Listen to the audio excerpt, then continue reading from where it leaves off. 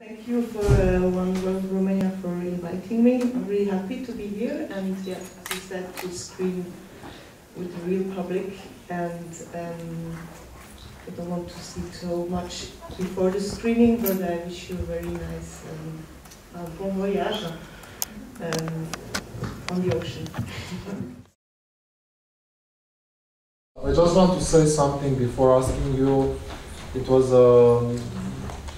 it was overwhelming for me to watch it on the big screen. It was overwhelming on TV, but here it's even much impressive, and it's very impressive for me in the way you constructed it visually and the sound, because I noticed that you did all three of them. You did also the sound, the image, and the direction.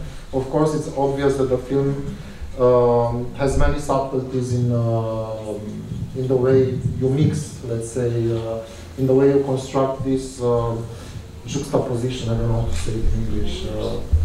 You understand what I mean? Yes. Between them. And I would like to start from this because I think it's obvious that it's very particular in a formal way. So I would propose to start from this and then go to the topic and to the characters, because I think it's the most overwhelming part, or the most radical decision, let's say. Can you tell us a little bit how you constructed the narration and then these juxtapositions? Because it seems to me that you constructed a lot in sound. It's a mix between what was there and what you added and what the level of the volume, and yeah, it's like a poem in a way. It reminded me of Yoris Ivon's and other poems that I saw. Visual, yeah, audiovisual. Well, thank you already. I think, well, sound was a big problem on both because of the wind. Yeah.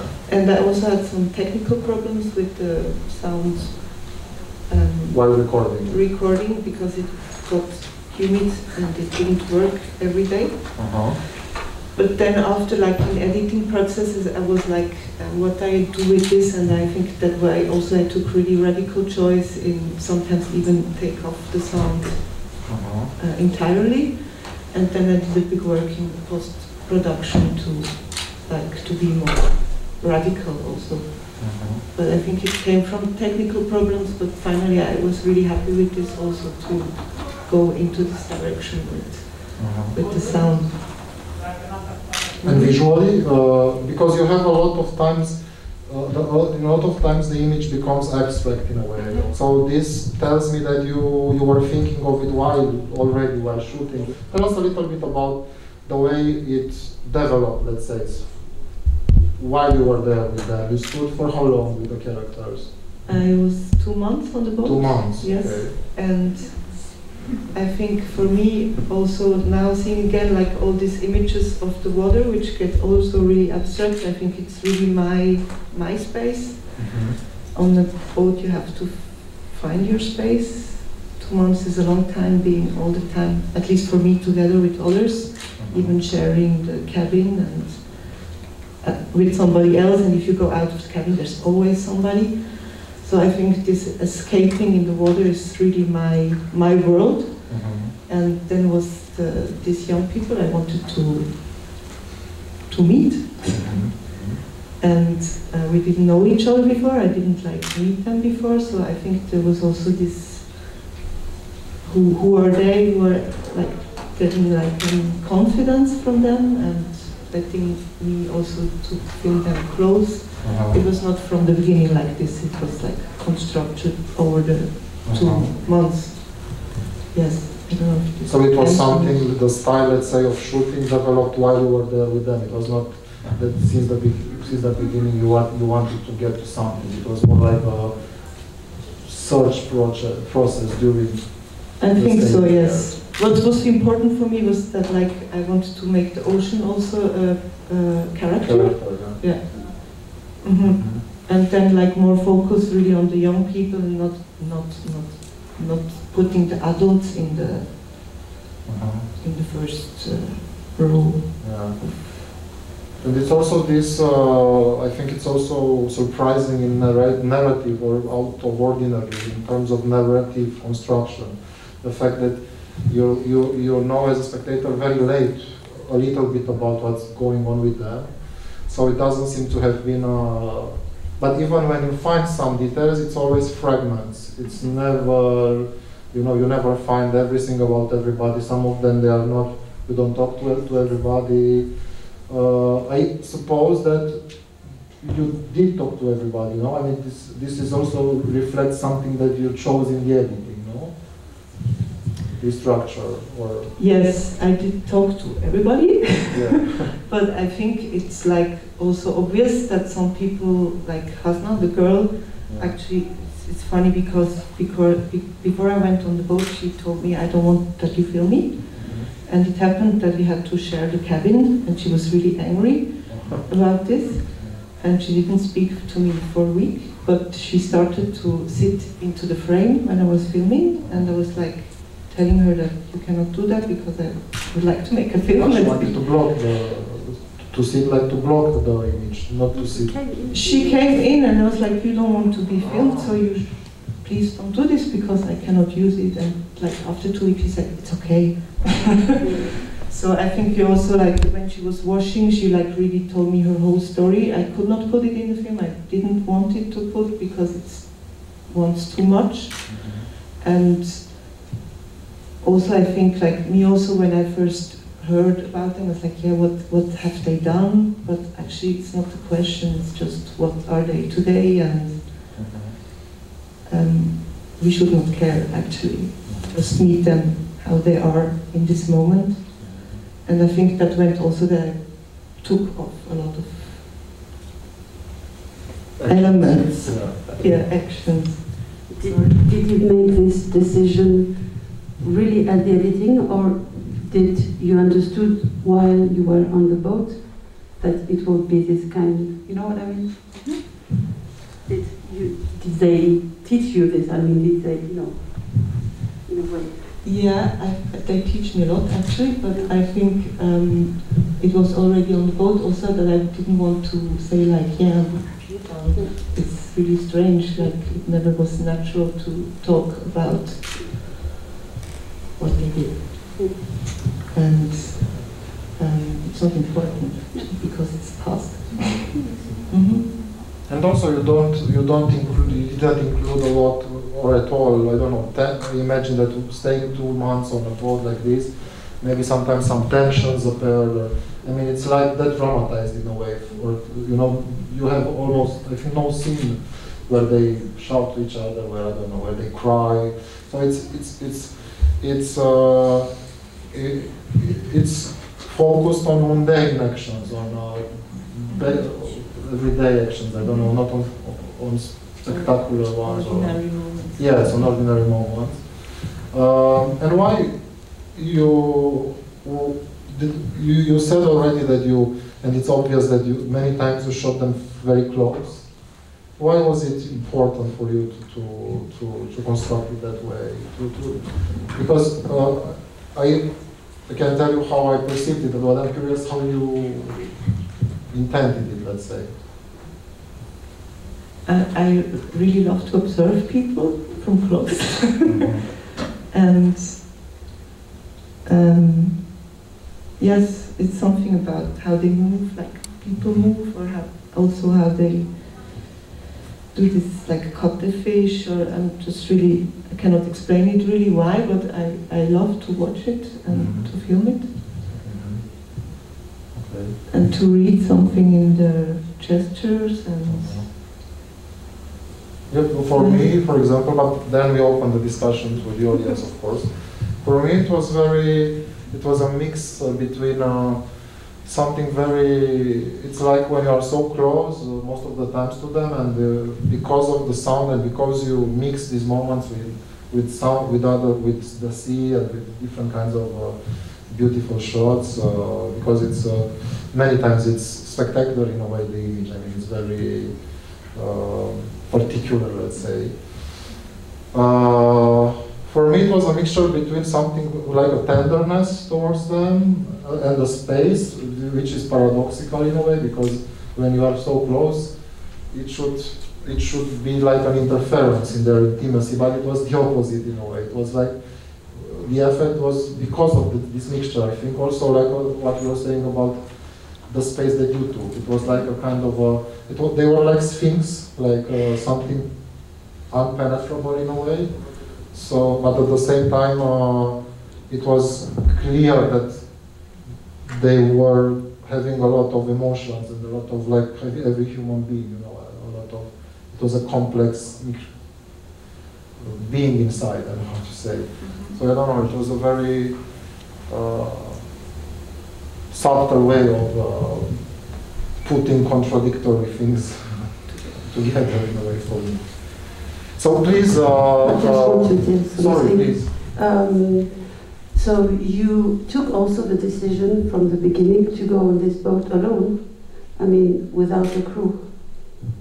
Yes. It's not Emily's decision, it's a decision I understand as filmmaker, but maybe you can talk a bit, how did you arrive to this decision? Just because I think that like they have to go there alone also, and most of the crew also. Some of them knew because they sailed the whole year round. But yeah, I think it would have been strange to be even two people in front of them. So this was quite quickly sure for me to go along, even though sometimes I would have liked to have somebody for the science. But yes, it was a decision. But to being more close and in the same situation as the other ones. So we have a microphone for you, please. Maybe it would also be interesting if they tell you their opinion, or you only accept questions, because it's the first film in with an audience. Maybe it's interesting also if they say, maybe some of you perceived it in very different ways than us. But of course, please also ask questions. I wanted to ask, so you said you didn't know the kids beforehand, right? Then how did you come in contact with them, and why did you film this in the first place? Further back, I already did a travel like this on another boat with also people in reinsertion. So that's why I really like this travel, and that's why I'm interested in this kind of project. And then I heard about this association, and I wanted to make a film on the boat, and I got in touch with them, and finally it worked really like 2 or 3 years later. It took some time. And actually I didn't know them before because, well, there was some things on the legal thing that we had to, they had to sign, like their, what do you say? Agreement? Yes, from their legal, not in this case, not only parents, but like legal respondents. Yeah. But 2 of them just came like out of minor prison, so actually they don't know maybe a week before they leave that they will go on the boat, so it was not really possible to meet them before, even though I thought that I will prepare and I will meet them for months before, but actually just we met on the boat, no, on the plane. But the idea of this association or this action is some kind of a rehabilitation after they finish their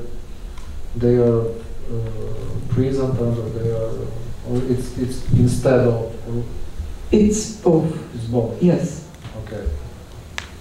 So some of them are here after they finish their terms, and some of them are spending their, I don't know how to call it, like punishments, let's say, in this way. Yeah, sometimes it's just a solution after prison, and sometimes they can choose between 2 options, like going to a home or to spend 2 months on the boat. So they all have to agree also.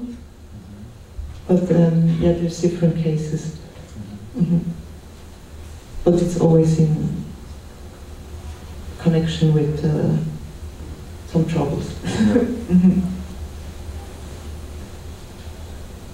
I wanted to say that I really appreciated the fact that you didn't really use music and you let the sound of the sea predominate the soundtrack, if you can call it that. And I wanted to ask you why you chose to end it on this very lively music scene with people who we didn't see before. And I thought it was a very interesting choice, and I wanted to know what was the thought process behind it.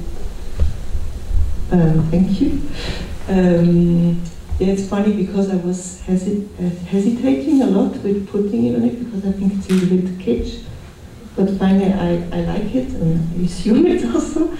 And for me it's like a little bit opening another story and also showing other children from elsewhere where other stories are happening.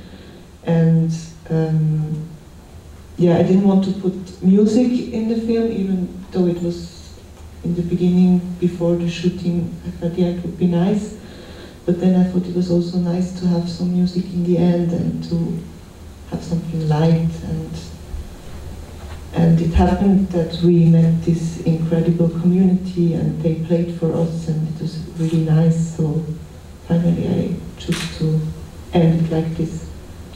Yes, but not more also, actually, about this is another story, I think also, this ending could be another story.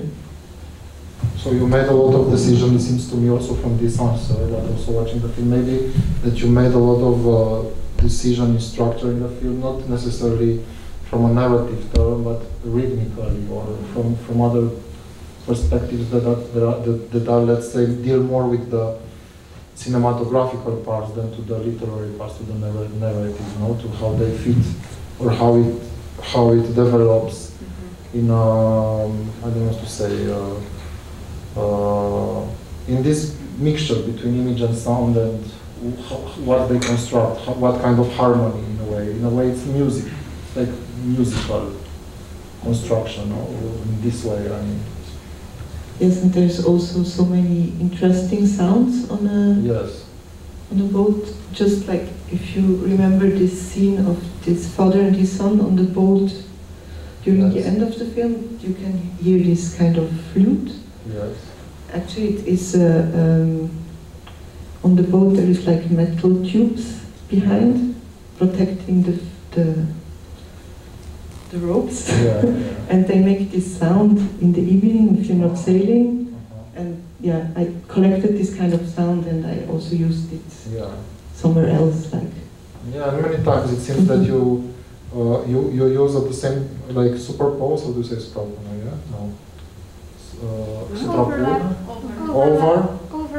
Overlap. Thank you. Many different sounds at the same time. Like many times I think you have, and this is why it's such a, like it seems very simple, you know, like a construction, and while you are watching it, but I think from this mixture, it's something that you cannot put your finger on. I don't know how to say. It's something that is missing, at least for me as a spectator all the time, and in a good way. I mean, that is something. And I think it also comes from a lot from the way you constructed the sound. I think it's a very in this way, with mixing different kinds of peripheries. I don't know how to say. You did this, no? It wasn't my impression. No, don't ruin my. You didn't do this. Yes. You did.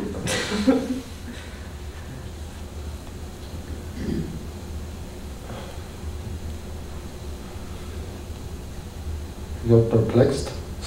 I don't know if it exists in English. This word. If some of you maybe want to share 2 or 3 impressions, and maybe it would be interesting since it was the first time she. No, it would be interesting or not? Yes. Yes. Maybe some of you, yes, please. So this may be an unpopular opinion, but I would have liked more background information. The movie left me with a lot of questions, like open questions, and I would have loved to understand why they were there, what was happening, and what was the purpose of their trip. And I really like the guy running the boat. I think like he's the main character. For me, it's not the ocean, not the case, definitely. So I really empathize with him. And I'm sad to say that I understood the movie after listening to your answers and reading the synopsis, but not from seeing the actual movie. So I don't know, I understand it's your artistic approach, and that was how you intended to do the movie. But for me, it wasn't the best the best idea. So just thank you nevertheless. Yeah, thank you for sharing. It's also nice to hear this, actually, and I can also understand. To defend myself, I think for me also making movies also to discuss after, and you said like you're left like now with a lot of questions, so I'm like wondering which questions these are,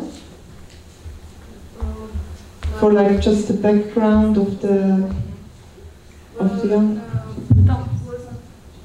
It wasn't so much about what they did or what they did wrong, because it's not about that, like you said, but what was the process for them being there, and what was their status right now. So were they in school, after school? It's because in the synopsis it says a reinsertion program. And is this something run by the French government to rehabilitate young youth in trouble? And who runs this program? Like, I don't know, the logistical questions. This is what interests me. Mm-hmm. You want me to answer it? Yes. It's a Swiss project, Swiss boat. And well, after it's difficult. I stayed in contact with a girl, but after, I think, how to answer this, like it's more like a gap on the boat, I think, a time to reflect on themselves. So actually, it's really interesting to know what they went through, no? It's this, what do you mean? Like what they went through during this experience. But I think like it would be interesting to ask them again, like now, with some years after, 2 years after. And some of them like to go to school again after, but some of them never will like manage maybe to do something which is judged by our society to be something correct. But I think for everybody it's like really good experience, and especially for the adults, I think also, like me included, to meet young people.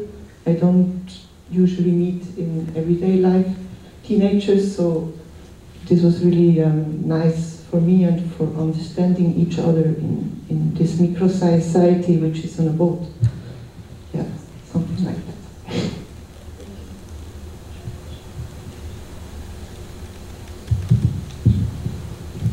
If somebody else wants to share something, or ask something else. Yes, please.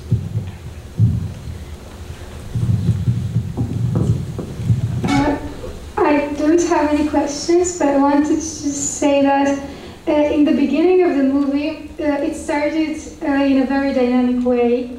It was the wind, it was the sound of the wind and everything. And on the seat in front of me, there was Vanina, who was using the thing, and her hair felt like it was from that place. It was very nice. Yeah. Thank you. Nice.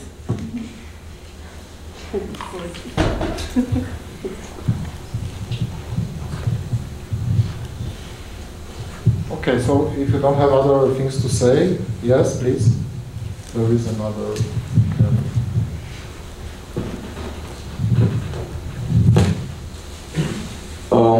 You've already told us about your relationship with one of the girls, and I think it can be quite difficult to put a camera in front of some kids and for them not to have any reaction. And I was wondering, what was your approach to this, your relation with the other kids and other people on the boat, And what was your overall approach to this and their reaction to your presence there?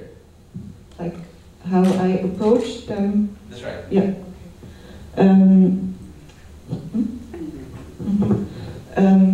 Actually, I think they are quite used to be filmed and film themselves with their own phones.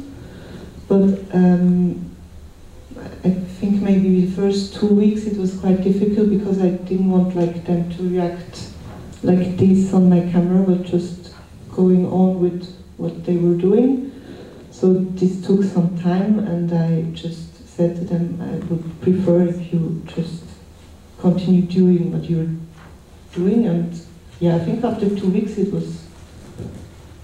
was okay, and they sometimes even forgot I was there. Sometimes they look, you see few scenes in the film, they see me. It's not like I'm hiding and observing them from somewhere they don't see me. They always see me also. But I think, yeah, they're quite used to, with the mobile phones, to film and to be filmed, so it was not that difficult. Thank you. I would like to express my thanks to you for this film. I was impressed. And I would like just to ask you how were your feelings during this trip, 2 months? How did you feel? Roller coaster. Yeah, I think I went to everything. We were also in regions I cannot like reach anybody on phone, so sometimes I felt really lost. I had a lot of doubts, and I wanted to leave the boat. But there was also really, really good moments. I think, yeah, it was like a whole life in 2 months. Yes. I realized at the beginning the young people were very sad, and